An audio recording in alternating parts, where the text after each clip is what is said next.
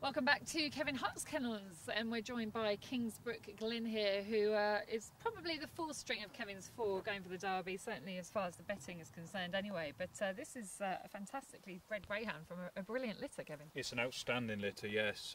Ballymat Razzle, she's thrown many top class dogs, but this litter in particular, you know, Ballymat Taz, Devon, Sid, Patanjali, the list is endless. It's a great litter, and I think he'll make a real nice staying dog. This, he's a nice prospect.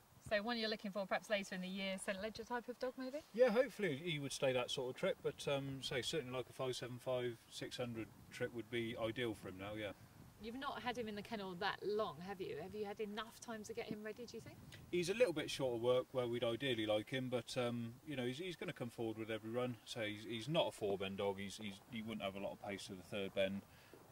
But I say he's more for one later on in the year with the big staying races, hopefully. That said, do you think it's going to be a staying type of dog that wins the Derby at Nottingham this year? No, I don't think so. I think you'll want an early pace dog. I think you'll want to be around that bend.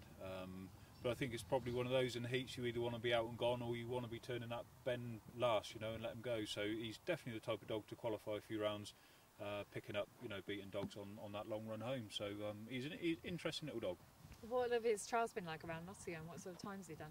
Good. I mean, he's sort of hovering around the 30 dead, 29.90 mark. And I mean, he's trialled against some good dogs in Magical Bale and Wildcat and Osby and that. So he's not had it easy by any means, but he seems to run the track well. So he gets every metre of the 500. So he seems to take him to it. And time-wise, you'd obviously expect him to come on a bit from that. He would need to, yeah. Whether he could improve his time, you know, running from off the pace, which we'll have to wait and see. But I say it's more just to get some work into the dog, get some more experience into him, with a view to stepping him up probably as soon as we can after the Derby. He's got trap 6 in a heat on Saturday, and it's a reasonable heat, isn't it? Yep. A fair one. Yeah, I think it's okay. It's could have been better, could have been worse. So I'd fancy him to qualify from there anyway. Joining trap 6 outside Oi Oi You penalty in the first round of the Derby. This is Kingsbrook Glyn, who heads to Nottingham next Saturday.